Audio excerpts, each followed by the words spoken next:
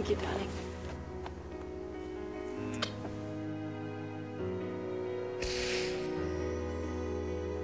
Why on earth go to India?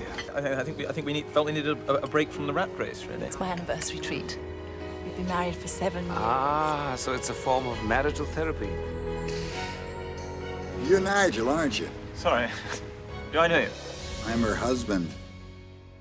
You can have her, Nigel, with my blessings, on one condition. You hear me out. I hope you'll find my story interesting. You mustn't believe all he says. He's a sick man.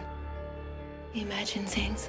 You've got the hots for her. I feel sorry for the girl, that's all. So sorry that your tongue's hanging out. Do you want her? Yes or no? You still don't know me at all. Nigel, I have to explain. When can we be alone together? What, you mean it's still just a game? Did I ever say it wasn't? It's hard to relate to something that doesn't concern you.